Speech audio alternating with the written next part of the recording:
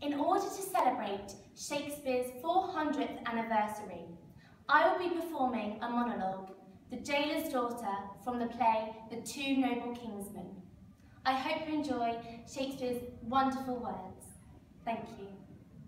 Why should I love this gentleman? 'Tis odds he never will affect me. I'm base.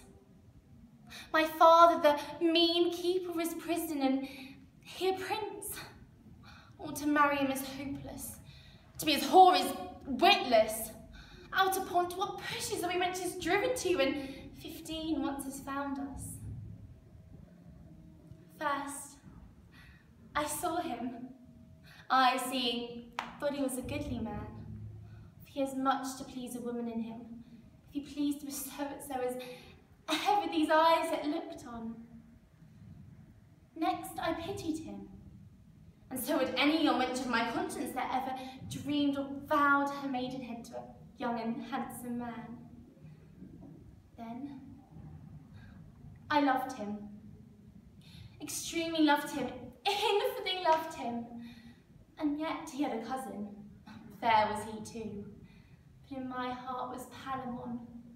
There, Lord, what a coil he keeps to hear him sing in an evening. Oh, what a heaven it is. And yet his songs are sad ones. Fairer spoken was never gentleman.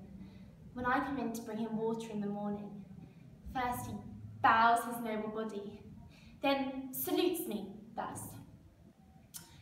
Fair gentle maid, good morrow. May thy goodness get thee a happy husband. Once, he kissed me.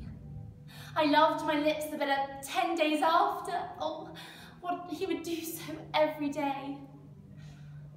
He grieves much, and me as much to see his misery. What should I do to make him know I love him? For I would fain enjoy him. Say I venture to set him free. What says the law then?